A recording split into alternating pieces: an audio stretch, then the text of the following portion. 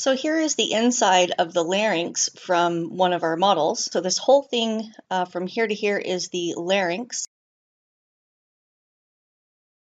This is the vocal cords. This is the epiglottis.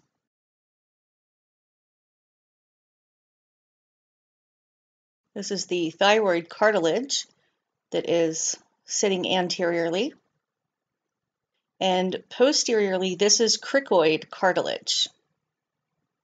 And you may remember that there's cricoid cartilage here as well, which lies inferiorly to the thyroid cartilage. And inferiorly to the cricoid cartilage, we have the cartilaginous rings of the trachea, sometimes referred to as the tracheal cartilage.